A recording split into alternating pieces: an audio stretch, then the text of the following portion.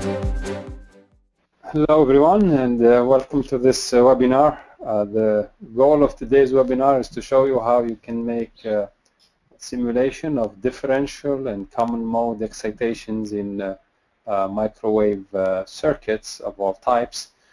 I will start briefly by showing you this example that I've picked. It's actually an example that we picked from a published paper.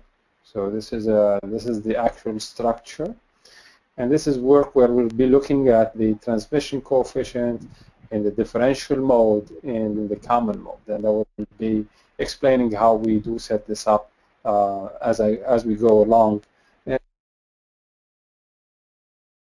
in this web demo. So this will the example will follow. I can eventually we can put this reference here for everybody to consult if they want to later on. So this is a publication in the Microwave and Wireless Components Letters, Volume 19, Number 10, October 2009, entitled Differential Mode Wideband Pass Filter Microstrip Line for Ultra-Wideband Applications. All right, so the starting point, obviously, to get the simulation done is to capture your model in 3D. Now, the 3D package that we're using is obviously Solidworks, and the simulation package is HFWorks. So Solidworks is essentially now the #1 CAD package for PCs, and it's quite a powerful tool. Allows you to draw all kinds of structures, and the HFWorks integrates into it as an add-in. It adds a tab here, where we'll be doing the simulation and calculations that we need. The HFWorks is also accessible through the tools, where you find the add-ins, and you have many of the commands that you can do are available in this menu. So HFWorks is also gold certified by SolidWorks, which means that the user interface conforms to strict rules by SolidWorks in terms of how we use the SolidWorks windowing system, the buttons, the dialogues, all of these things work in a very similar manner to other SolidWorks commands. So once you build your geometry inside SolidWorks, once the geometry is ready, in this case our geometry is called a differential mode wideband pass filter assembly. It's an assembly of different parts. We have the substrate, where we have the printed microstrip lines. We have an air box, which is hidden, which I can show. Okay, so you can see that's my air part on top, and my traces are printed on the structure. Okay, and so essentially what we're interested in is to find out how this structure operates in common mode and differential mode, and the common mode and differential mode excitation.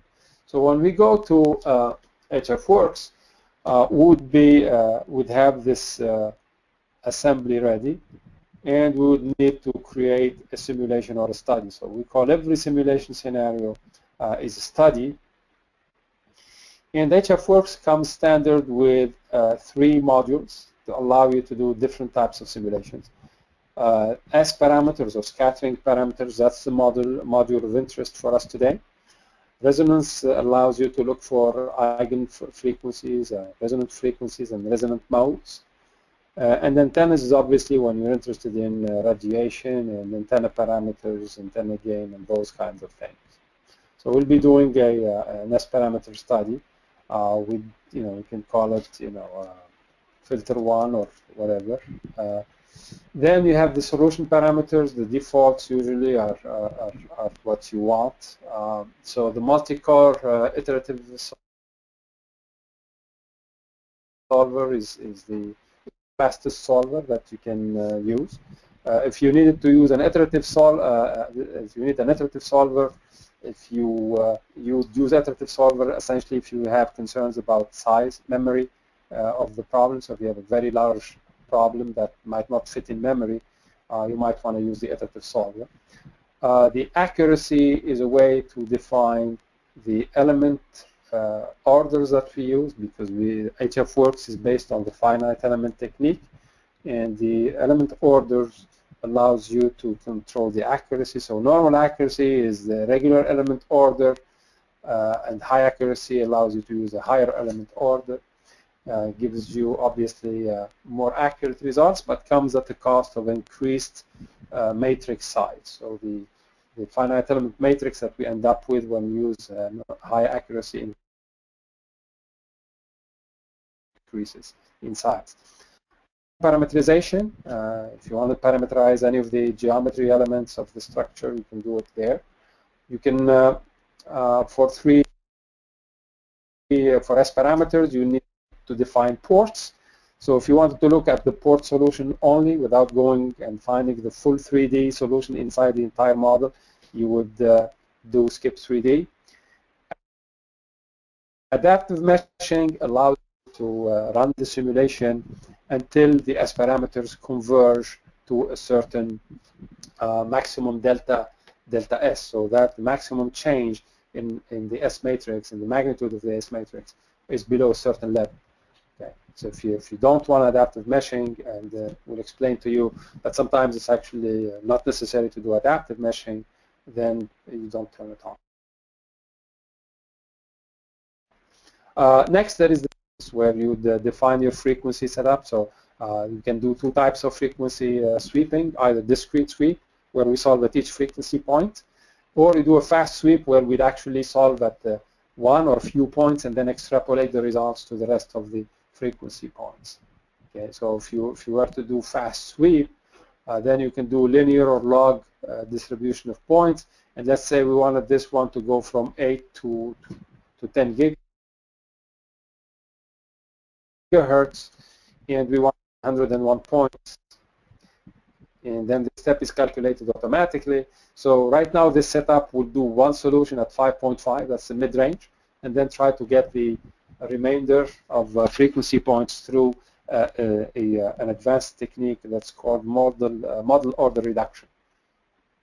So this is essentially what you would do to set up a study. You could at any point obviously edit the frequency point and change their values.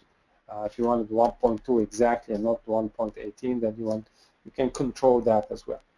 So once you're satisfied and your problem is pretty much set up, you click OK. Okay, and the HFWorks will create a new simulation study for you. Okay, now this study is not solved yet. Okay, so there are 3 key steps that we need to complete before we can run the simulation and get the results. The first and obvious one is essentially to define the material properties. Okay, so notice here that we have an air box that is there but is hidden, and then a substrate. So we have essentially 2 parts for which we need to define materials. Okay, I'm going to start with the substrate and say apply material to show you how the material library is set up. So this is the default material library. It has a number of different materials, obviously, and you can go ahead and create your own material library as well. Okay, if you click on new material library, you can build materials into groups and individual materials, the properties. Now, in this case, we wanted a substrate, and we have a bunch of substrates. Most likely, this is a Rogers material. It's essentially Rogers Droid 5870. So if you select that, it will give you the default parameters. That's the parameters that are supplied by Rogers, 2.33, 0.012 loss tangent, and the relative permeability of 1, so it's a non-magnetic. When you apply that, then you see a check mark, and then it shows between parentheses, that's your material. Okay. Now for the air part, I'm actually going to do it from the favorite materials. I have air because it's something that I use frequently, so I can apply air right there with one click. There are other ways you can apply materials as well, and maybe we can get into those if there are questions later on. But okay, so this is essentially, at this point, my materials are set, and all the parts have material properties, and the materials folder has a check mark, so my materials are done. Next, we need to define the boundary conditions. Okay, and to do this, I'm going to go ahead and show the air again. because essentially what we need to do, and this is where we get into the details of the common and differential mode, is we need to define ports. How are we going to excite this structure? So right now I have two ports. So this section here, actually this one, so this plane here is essentially, this is where we have port 1, this section here, and the other port is going to be port 2. So to do that, so we're going to go and pick port, okay, and you're going to pick the surfaces that make up this first port, and we can preview to make sure that we got the right surface. So we know that that is our port, that's port 1. And obviously for this port we want it to be a differential port. When we say differential, in other words, it will automatically, it means that this structure, this port, will support differential mode and common mode. And by default, it's going to use a reference impedance of 100 ohm for the differential, which is essentially 2 times 50 ohm. And for common mode, it's going to take 25, which is half of 50 ohm. Okay. And so this is essentially pretty much what we need to set up. There are a few other options what we offer for ports, namely the technique by which we compute the impedance and the way to calibrate the port fields. So those are more advanced features that we'll not get into today. So now we have one port, okay, so that's the entry port. The software knows that it's going to look for differential mode there and common mode. We need to do the same thing for port 2, okay? So we need to turn the structure, pick the surface and this surface. Again, we can preview it to make sure we got it right, and we say this is differential, we keep the same references, and that's pretty much, okay? So this is my port 2. My port 2 has been defined. So right now I have two ports for this structure, an entry port, an exit port. You can, by the way, you can at any point rename these and call them entry and exit at will, obviously. All right, so those are the first. You need materials, boundary conditions. Now my boundary conditions are not yet done. Okay, so let me go ahead and hide the air once more, because I want to go and essentially define this plane here. We're going to say that that plane is going to be a perfect electric conductor. That's a PEC plane. Okay, I can preview it. You see that it's the right one, so that's correct, and that's my PEC plane. Okay. Now for these conductors, okay, we're going to apply a boundary condition that's called signal. Okay. So we want one of them to be positive signal. Okay, so we can say it in positive, and we put 1 volt there. Okay, and we're going to put a second one where we're going to put the second signal, and we're going to call that negative. And we're going to put a negative 1 here, and this will be the second conductor here. Now the combination of positive, negative, and perfect electric conductor, and the fact that my ports are differential, allows the software to figure out that we need to do a differential mode excitation and the common mode excitation, and compute the S parameters for those. Okay. So the next step is obviously, the last step is to, before we run the problem, is to do meshing. Earlier I mentioned that we might not need to do adaptive meshing, because the preferred way that we recommend to use the software is essentially to apply mesh controls. So what are mesh controls? They are ways to allow us to control the meshing, okay, and make it finer or coarser where we like. So we know that for these kinds of microstrip structures, okay, we need to refine the meshes around the edges. Okay. So right now, what I picked to apply my mesh control, I picked those surfaces, which are the surfaces of the conductor. In reality, what I'm interested in is the edges. I need to do fine meshing around the edges. So I picked those faces. I'm going to extract their edges automatically. I extracted all the edges. And I'm going to say that on those edges, I want the mesh size to be, let's say, 0.1 millimeter.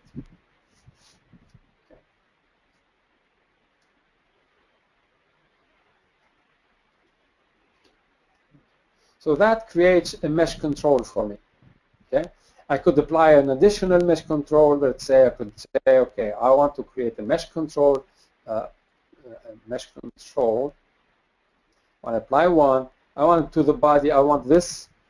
Okay, I want the substrate material maybe to have a 0.6 element size. 0.6 millimeter. So I can control the meshing the way I want. So once we're done with that, then obviously the next step is say we've controlled our meshing and so on, go and create the mesh, and we can do a finer mesh or a coarser mesh, or actually go in and look at these defaults. So the default element size everywhere else is going to be about 1.5 millimeters, and in those areas where I requested the denser meshing, it's going to be much smaller. Okay. So I'm not going to actually go ahead and do the meshing. It might take a little bit of time.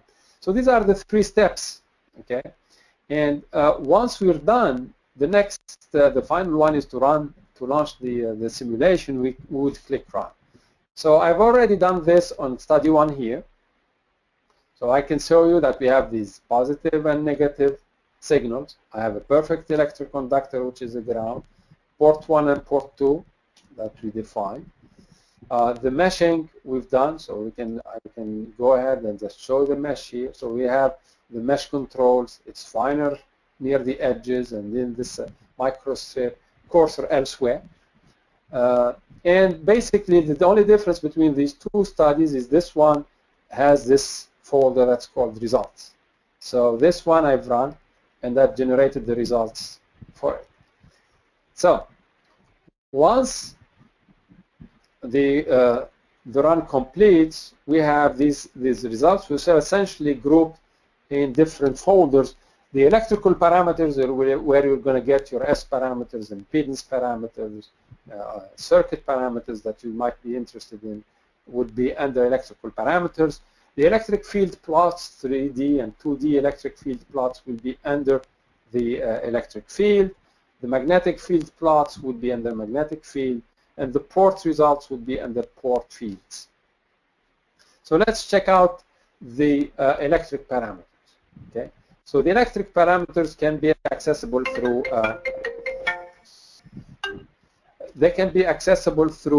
a results table.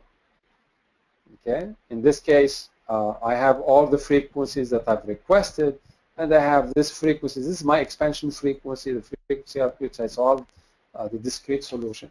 And I can see that if port 1 is excited in differential mode, okay, and I'm looking at the reflected wave in port 1 in differential mode, well, at 5 gigahertz, I have about 7 dB return loss. If I accept port 1 in differential mode and look how much is coming out in common mode, that's pretty big isolation. Very little, it's minus 57 dB. Okay. And so on and so forth. So that's where your tabular data comes in. You can look at it in generalized. You can renormalize this data to reference impedance. You can look at the port results, look at the impedance of the ports. You can look at VSWR. All of these are available in the results table section. Okay. By the way, you can actually create a circuit parameter table. You want just a table of the differential, S11 differential. You can add that and create a table, and that will be just one table for that individual parameter. So the results table is a summary of everything. You can create individual tables at will as you like. So by the way, if there are questions as we go along, please feel free to type them in the chat box, and we'll get to them hopefully as we go along.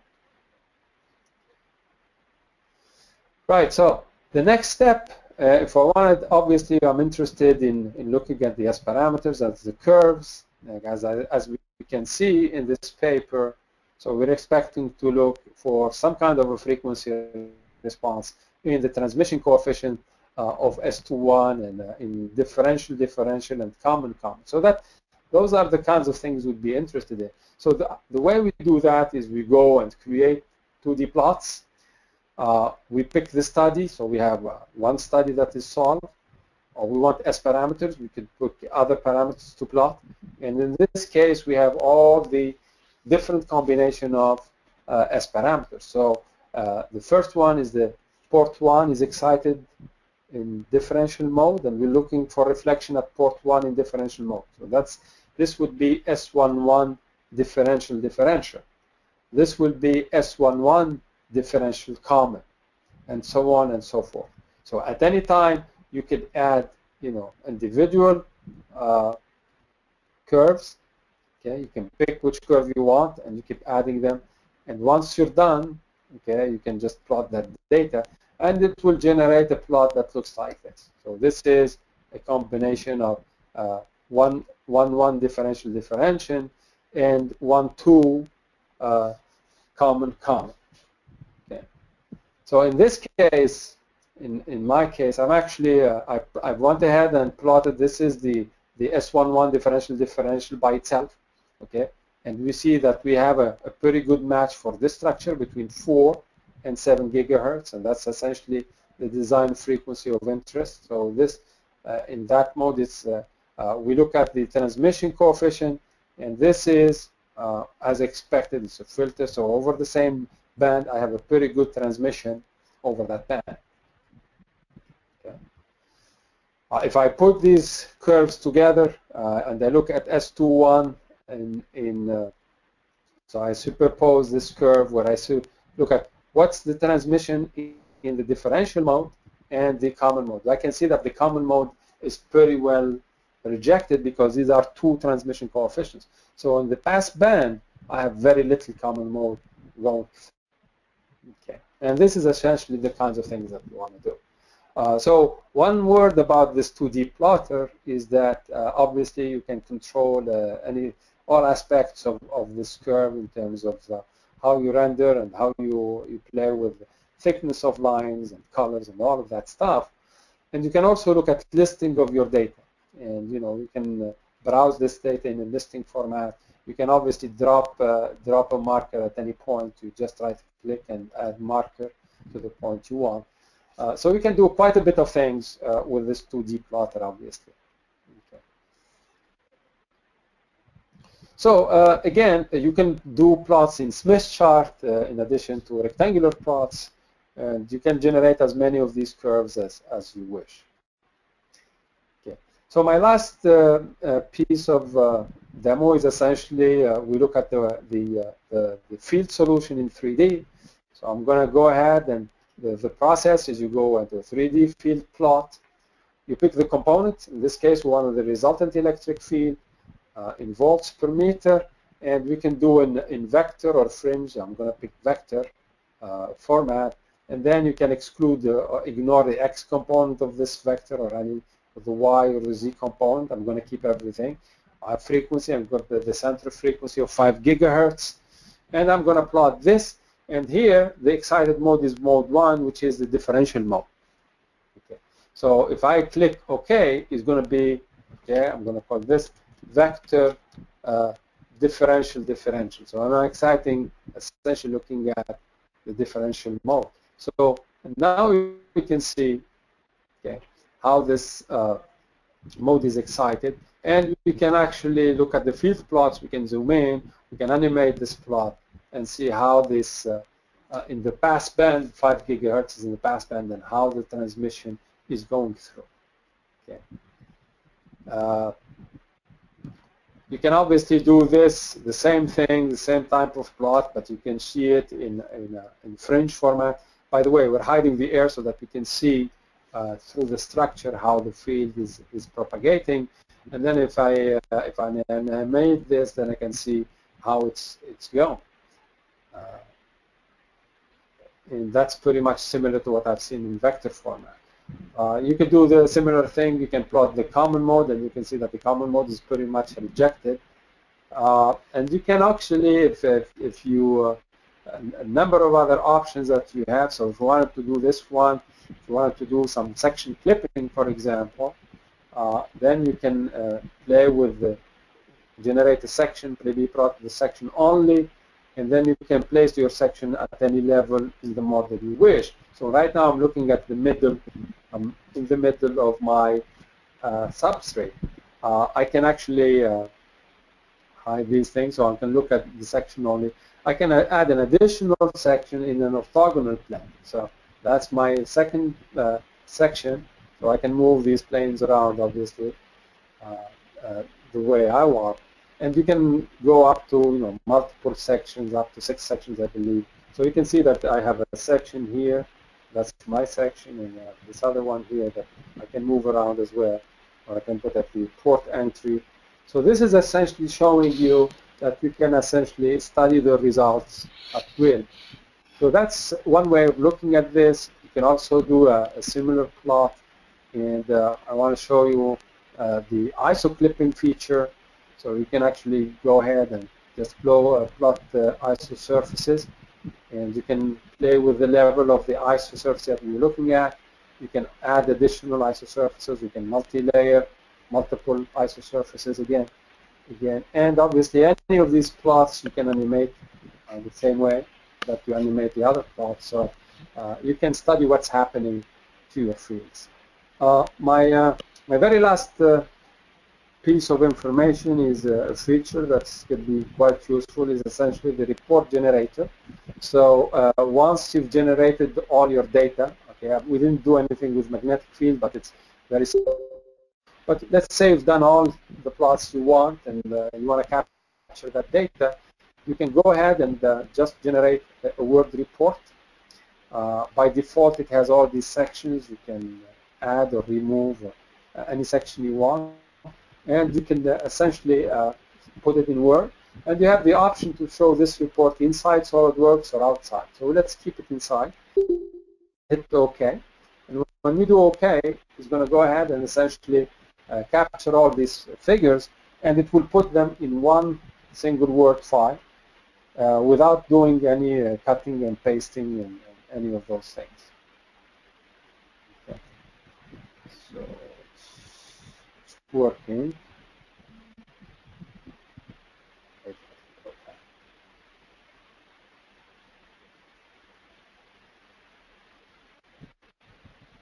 So this is now you're seeing Word. It's inside of SolidWorks. It's part of HFWorks in this, and then you can control click to the electric field results, for example. And it will take us right to those plots that we generated earlier.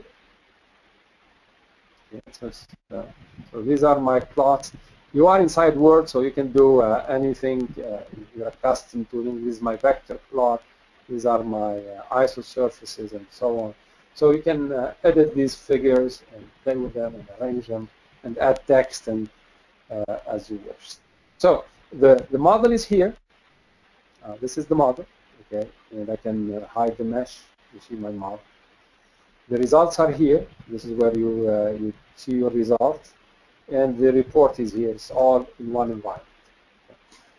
And I think that pretty much concludes. I tried to stay within the time frame that Adam set out, so about 30 minutes. Gives you a quick idea about the software, and if there are any questions, we'll be happy to answer them.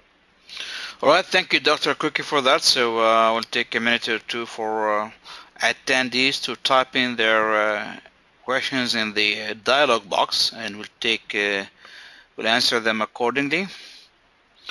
Meanwhile, again, we're going to be sending a recording of this webinar once it is all, ready to go. And attendees can relook at it, share it with with colleagues, potential clients, and of course, the best for any further info, you can always contact HFWorks Inc. at www.hfworks.com or send an email to sales@hfworks.com. Okay. I see a question about the boundary conditions and symmetry.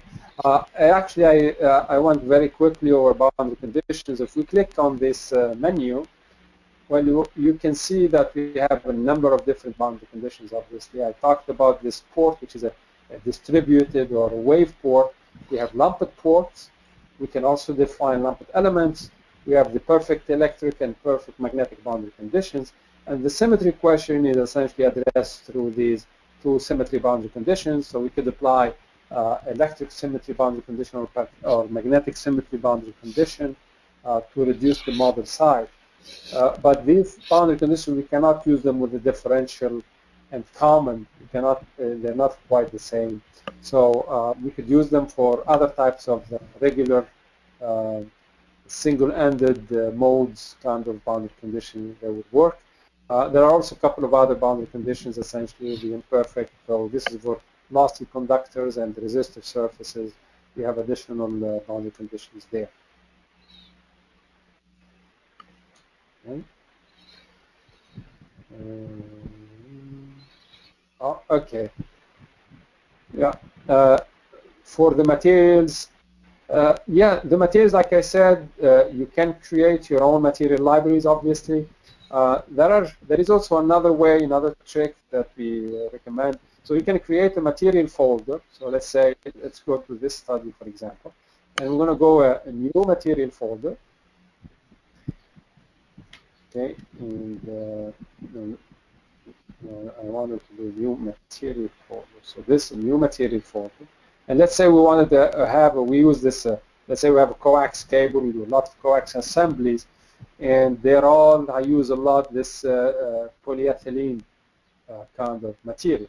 So when I create a folder like that, if I drag and drop a part in it, it automatically gets the boundary, that material property. So if this air were also, let's say, were not air with this kind of material, I would drag it, drop it there. So I have two materials of that nature.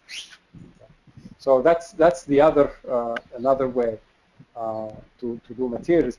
The exclude materials, by the way, if you had, let's say, an assembly where you had some screws or some extra stuff that's not important for the simulation, and they were done by a mechanical engineer or something, or a designer, you could just drag and drop them. Anything you don't want to include in the study, you just drop it in the exclude folder, and it essentially takes it out from the simulation. So if I want the air not to be included, I can just drop it in the exclude material folder. Okay. Okay, I see another question from Versa, and it says, "Can you elaborate on your meshing methods?" Okay. So the meshing, like I said, we have two options here. We can do adaptive meshing or controlled meshing, manual meshing. Now the meshing that we do tetrahedral meshing. Okay, so these will be 4 nodes tetrahedral for 0 order, on the first order element, and for higher order is still a tetrahedron, but on the mid edges and faces of the element. Okay? So if we look at if I look at the mesh here, and by the way, this is another thing that you can do with mesh. You can actually you can do let's see here. Let me show the mesh. Okay, and you can do. If we do mesh details, okay, it's going to tell you how many elements you have and the element size, the tolerance, and all of that. So in this case, we've done this problem with 150,000 elements roughly. Okay, and so the meshing, what we've done, we said, okay, we wanted this. If I edit my controls here, so edit definition, I've actually wanted 0.3 millimeters. Okay, so in this case, I defined the 0.3 millimeter edge control on these faces. Okay, And I have a bigger element. If we go into create mesh, my element size everywhere else is 1 millimeter. Okay.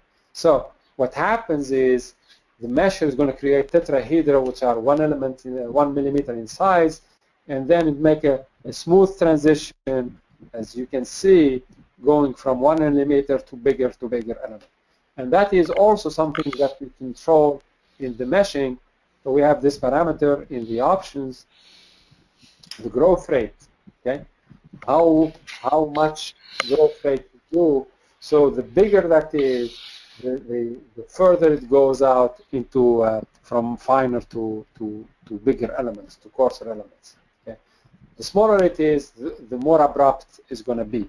So if we put 1, it's just going to try to switch from very small to very large in very short distance, which we don't recommend. So we usually want to have a smooth transition from small to large element size. I hope that answers the question. Okay, let's see if there are any more questions. I don't see any more questions, but we'll just wait a little bit here.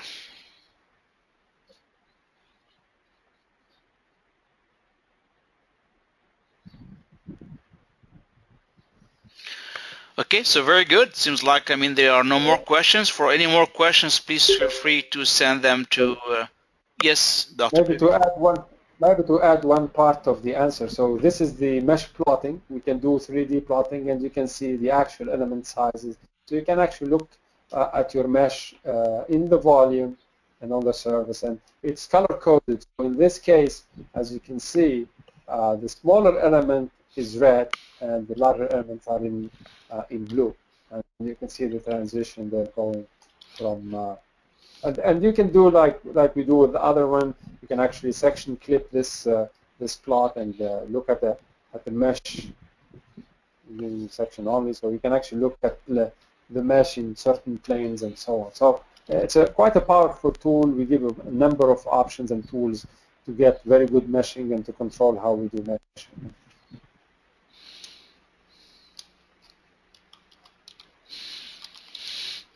All right, thank you so much, Dr. Cookie, for that. We'd like to thank all the attendees. Much appreciated. This webinar will be posted on the website. It will be sent to you, the recording.